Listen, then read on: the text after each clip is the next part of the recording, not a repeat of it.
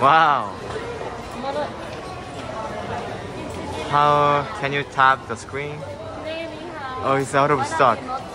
Yeah.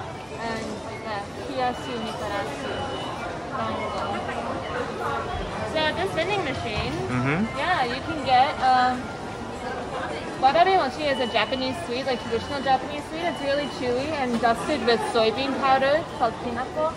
And when it comes back, it also has chilled mitarashi dango, which is mochi, chewy rice cake, and the sauce is what we call mitarashi. And it's like a sugar soy sauce based sauce. I really like mitarashi dango, but it's sold out. And yeah, if you want to eat it, you have to come by June 20th. Yeah, because so it looks like the food changes. Yes, food and the the shop will be changed. Right. So the desserts here change frequently. It looks like this is only 1 week, just 1 week. And but if you're ever in the north exit area of the Mido-Suji subway line, you can come to this vending machine and eat the snack of the week. So. And they mentioned the temperature of inside is 6 Celsius. 6 degrees Celsius. So it's about 45 degrees Fahrenheit, somewhere around there. So let's check how does it work. How does it work? Well, I imagine you select your dessert. If you want to buy it, you'll hit this one here. It shows you your price. It shows you how much you've paid.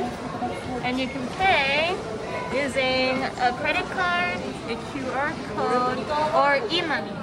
Yeah, can you tap e-money? So if you use e-money, you can use your e-Polka card, so your train pass. Train pass. And then you just scan your card.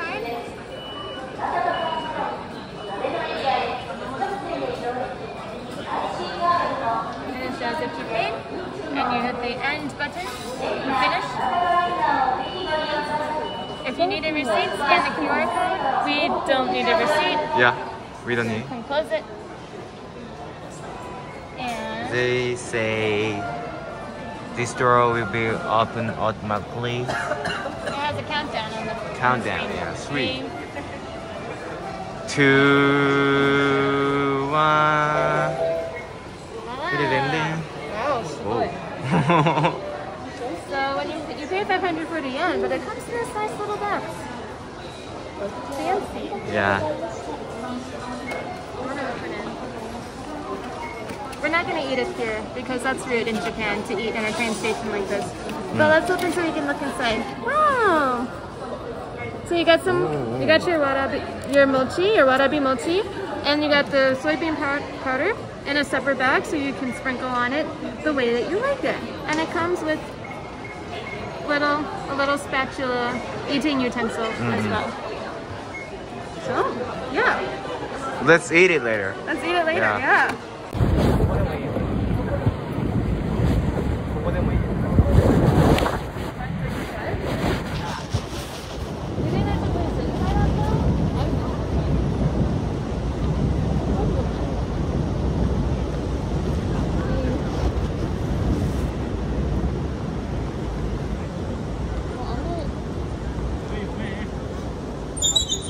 How about inside of here?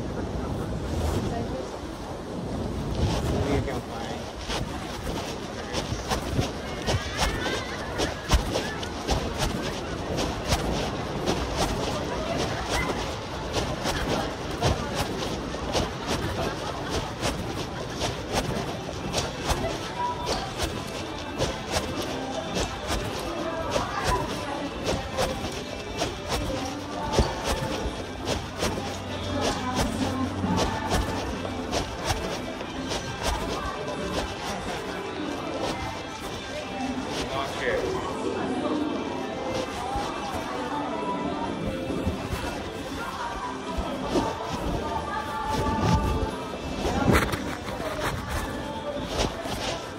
So it's time to open.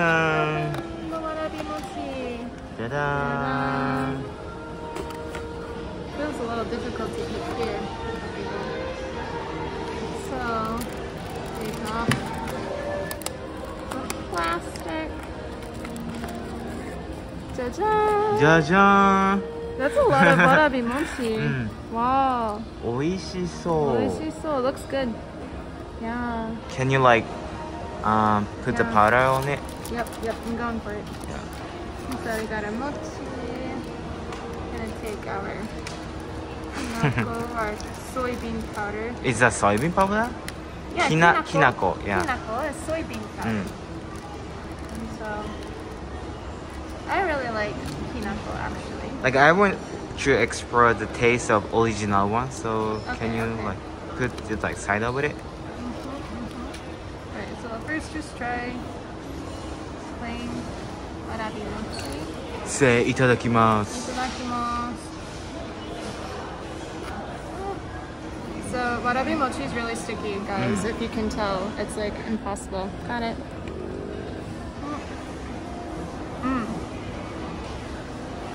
It's like jello, like really stiff jello. If you can't imagine the texture, it's like jello. Does it taste nothing? Not a very strong taste, just like slight sugar sweet taste. That's why the kinako is important, the kinako powder. This is what gives it flavor. Is it okay if I put it over? Yeah, sure. Okay. Kinako is great. I love it. And for the people that are like more healthy minded, kinako has a lot of protein. Because it's soybean? Because it's soybeans, yeah. So lots of protein.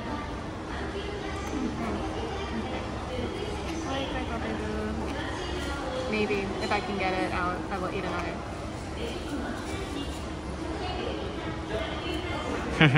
I don't want to eat. It's sticky? It's really sticky.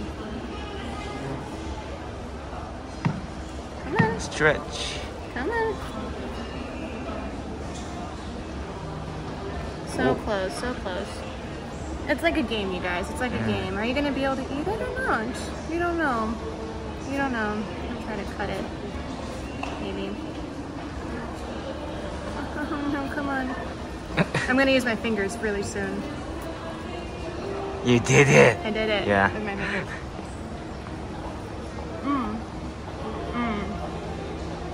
Yeah, so the kinako is going to be a more dry texture, which is a little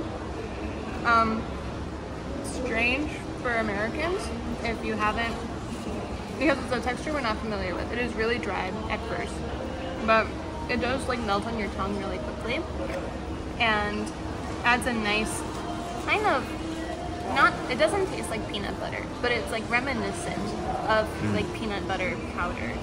And so, Do you think is it important to keep it frozen, like in the fridge? to keep warabi mochi? Yeah. It is better if you keep it chilled, just for Does like, it taste food, like food preservation, mostly. And it tastes like a nice cool jello treat because the texture's like jello. It probably would be more comfortable for Americans to eat it when it's cold. Because we eat jello when it's cold. So if it was hot, it would probably melt. Well, what kind of food like does it like match with this kinako warabi mochi? Because the warabi mochi doesn't have much taste itself, the kinako powder really kind of gives it its flavor. And so it doesn't clash at all. It really complements the nutty taste of the soybean powder, the kinako, and the just barely there sweetness of the mochi.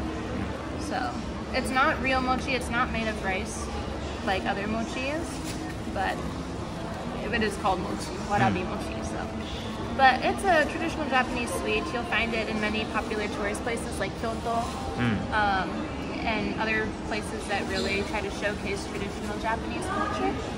And so, if you want to explore like traditional Japanese sweets, this is a must get.